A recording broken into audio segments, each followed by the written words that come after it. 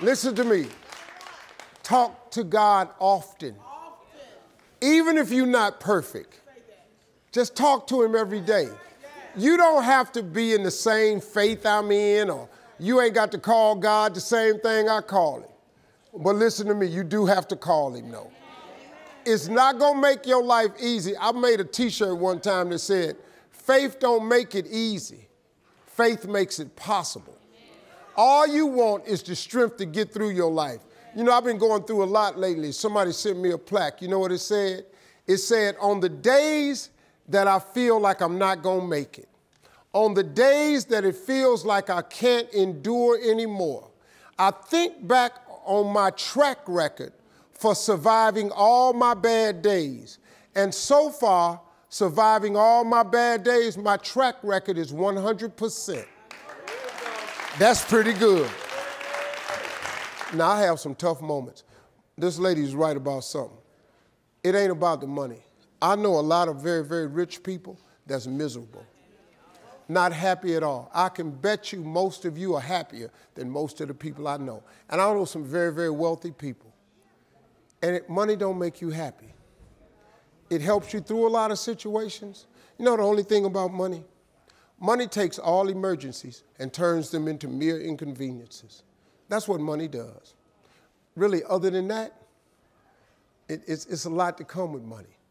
But if that's your desire to get more of it, you got to ask God for it. If you want to be happy or successful, you got to ask God for it. Most people don't have the life of their dreams because you don't ask God for it. The scripture says you have not because you ask not. It's a very simple scripture, but listen to me. If you up your ask, he will up his give. If you change what you ask God for, he immediately changes what he gives to you. It's a scripture that's available for everybody. It's not just for rich people. Do you know if you had to have an education to be successful, you know how many people wouldn't be successful?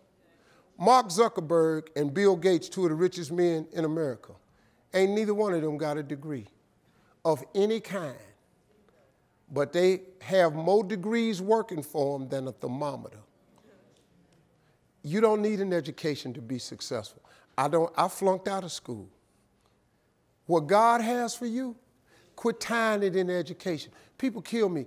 I know people got 2 degrees finna go back to school, get another one. If you got 2 of them that ain't working for you, why would you go get another one of them? That's crazy to me. I know people that's mastered and PhD'd up, ain't even working. You don't need that.